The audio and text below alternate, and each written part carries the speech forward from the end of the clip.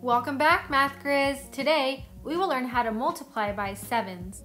What is the product of 1 times 7? We need one row with 7 flowers on the row. We will label that 1 and 7. 1 times 7. Now we're going to cut the array. We're going to do that by drawing a line through it. Now we have two smaller arrays on each side. On the first array, we have one row with 4 flowers, which means 1 times 4. 1 times 4 equals 4. Over here on the next little array, we have one row with 3 flowers on it, which we know equals 3. Now we can put both of those arrays together by adding 4 plus 3, which gives us 7. So we know that one row of 7 equals 7. What is the product of 2 times 7? We need 2 rows with 7 flowers on each row. Now we're going to cut the array into 2 smaller arrays. On our first array, we have 2 rows with 4 flowers on each row. So we will label that 2 times 4. We know 2 times 4 is 8. Over here on this side, we have 2 rows of 3 flowers on each row, which is 2 times 3. 2 times 3 equals 6. Let's put the 8 and the 6 together, which gives us 14. So 2 times 7 equals 14. 3 times 7 means 3 rows with 7 flowers on each row. Let's go ahead and break the array. Now we have 2 smaller arrays. This one has 3 rows with 5 flowers on each row. We know 3 times 5 equals 15. Here we have 3 rows with 2 flowers in each row, which makes 3 times 2. We know that equals 6. 15 and 6 make 21. So 3 times 7 equals 21. 4 times 7 means 4 rows with 7 flowers on each row. Let's go ahead and chop the array. Now we have 2 smaller arrays on each side. On this array, we have 4 rows with 3 flowers on each row. We know 4 times 3 equals 12. On this array, we have 1, 2, 3, 4 rows with 4 flowers in each row, which makes 4 times 4, and that equals 16. We can put both of those together, 4 times 3 and 4 times 4, which equals 12 and 16, and that gives us 28. 4 times 7 equals 28. 5 times 7 means we need 5 rows with 7 flowers on each row. We're going to chop our array. Now we have 2 smaller arrays.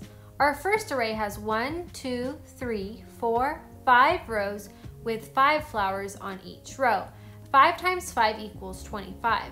On the other array, we have 5 rows with 2 flowers on each side. 5 times 2 equals 10. Let's go ahead and put 25 and 10 together. We know that equals 35, so 5 times 7 equals 35. 6 times 7 means 6 rows with 7 flowers on each row. Let's go ahead and cut the array into 2 smaller arrays. Our first array has 1, 2, 3, 4, 5, 6 rows with 5 flowers on each row, which is 30.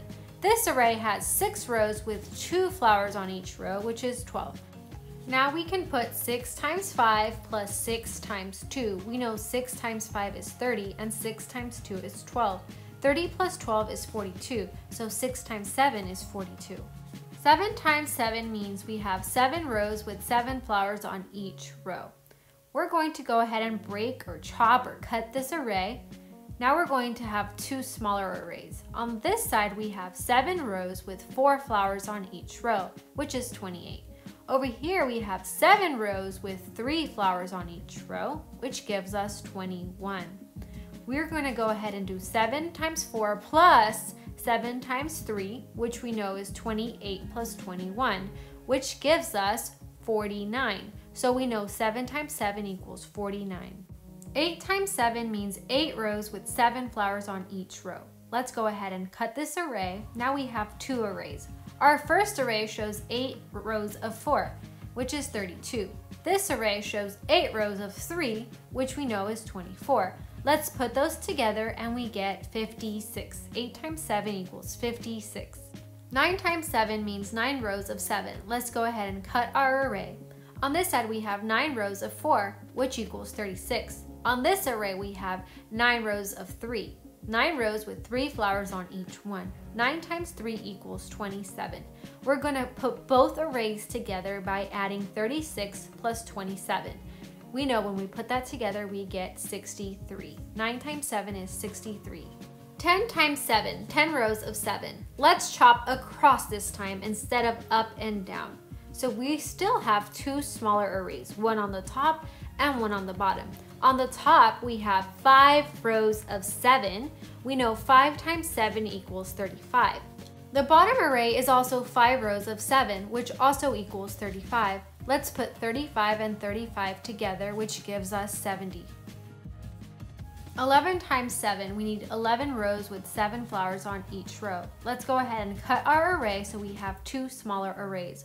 On the top, we have 1, 2, 3, 4, 5, 6 rows of 7, which is 42. On our other array, we have 1, 2, 3, 4, 5 rows with 7 flowers on each row. We know that 5 times 7 equals 35. Let's put 42 and 35 together, which gives us 77. 12 times 7 means 12 rows with 7 flowers on each row. Let's go ahead and cut our array into 2 smaller arrays. On the top, we have 6 rows with 7 flowers on each row, which is 42. On our bottom array, we have 6 rows with 7 flowers on each row again, which gives us 42. 42 plus 42 equals 84. 12 times 7 equals 84.